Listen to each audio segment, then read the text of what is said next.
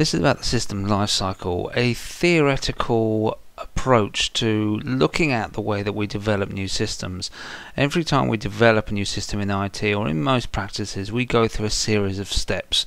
The system lifecycle is a way of trying to diagrammatically present that information in a way that we can all understand the stages that are involved, breaking them down and allowing us then to start to understand what we're actually doing at each stage.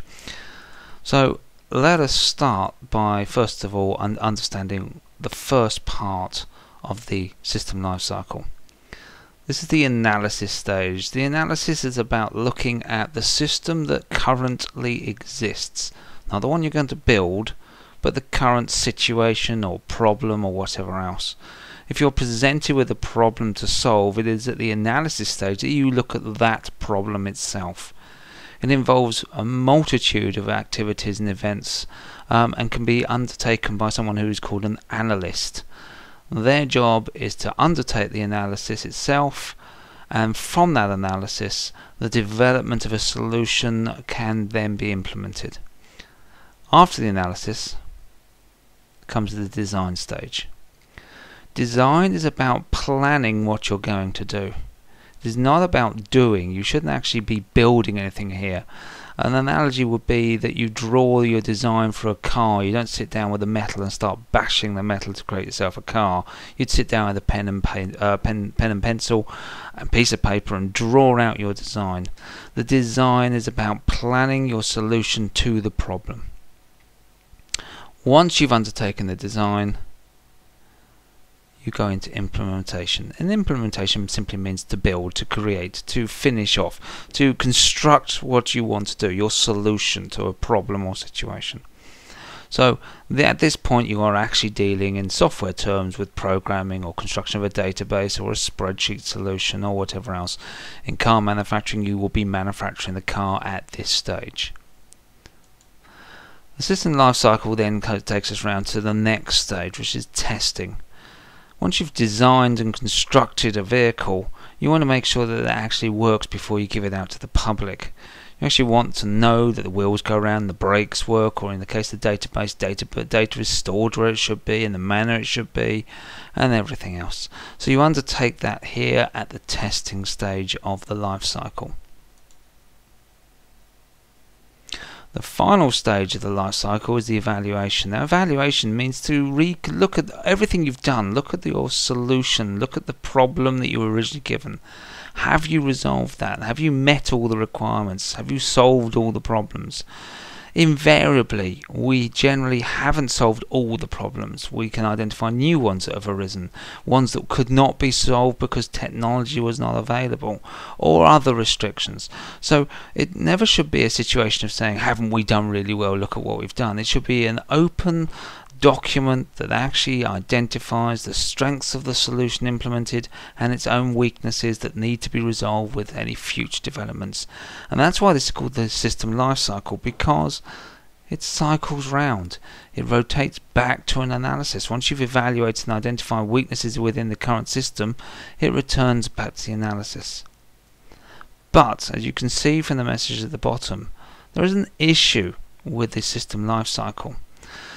First of all, it implies that the testing side can only result immediately in an evaluation.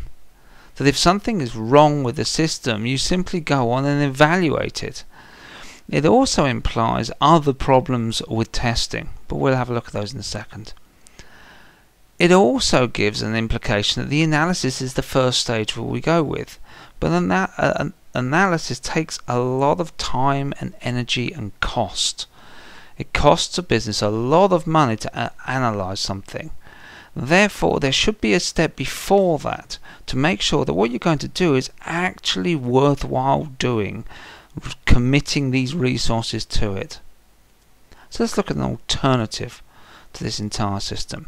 If we don't have the system life cycle, then what could we have? Well, let's take this type of diagram.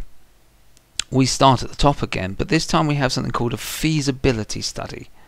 Now, the feasibility study is nothing more than actually a brief analysis. It's looking at the cost of implementing a solution. It looks at the value of it.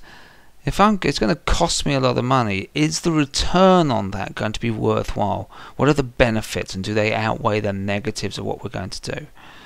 And we look at technology. Is there technology that actually exists that can do our solution? Are we trying to do something that's not possible? We may look at the employee, the impact upon the employee, or the structure of the organization, or employee morale, or a whole host of their situations. So the feasibility is a short-term, very short impact, much cheaper than doing an analysis.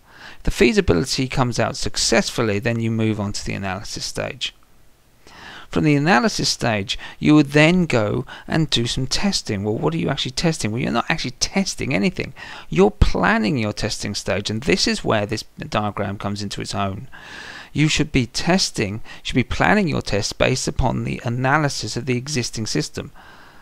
Does the test you're going to carry out test your potential solution against what was the identified problem? When we come to look at testing later on, this will become clearer. But quite simply, I want to make sure that what I build solves the problem that I have identified in the analysis, and does not simply confirm that what I have built works. There is no point in me confirming that my motor car that I have designed and built works beautifully, when actually what I wanted was a motorboat. From the testing, I can then go to the design stage. Now, I go from design, but if there's a flaw in my design, and therefore I test my design as I'm going through, then I might identify a weakness that requires more analysis by the analyst. So the analyst may need to undertake some more analysis work because I don't have enough information at the design stage, so I should be able to go back to testing.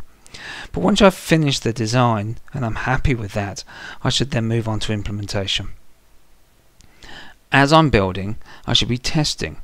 I shouldn't wait till I finish building the car to take it out onto the road. Surely the best thing to do is check each component I'm putting there. So before I even bolt the engine in, check that the engine works. Before I move away from one wheel, make sure it spins round. All kind of small tests can be undertaken, so that when we come to do the final testing, and we're testing the whole apparatus, we're testing that the whole apparatus works as a whole, and not, whoops, the wheels don't go around, whoops, the brakes don't stop the vehicle. We should have seen that first of all coming. Once we've implemented it, and again we should be able to go back to the design if the implementation is found to be flawed, or even all the way back to the analysis if the implementation is seen to be flawed. So we should be able to go backwards and forwards throughout the system. Once the testing is implemented, and once we've confirmed testing, we should then be able to go on to evaluation. Do the same thing, confirm that the system works, and if needs be, if there are further improvements, we go on to a feasibility to see if it's feasible to solve those problems at this stage, or if it requires to stop there. That is basically what the system lifecycle is about. You have two potential diagrams there to work with. The first one is the official diagram. The second one is another approach of trying to show that actually this is never as simple as it seems, and that we do want to convey more information in these diagrams. I hope that's been useful. Hopefully see you in the analysis stage.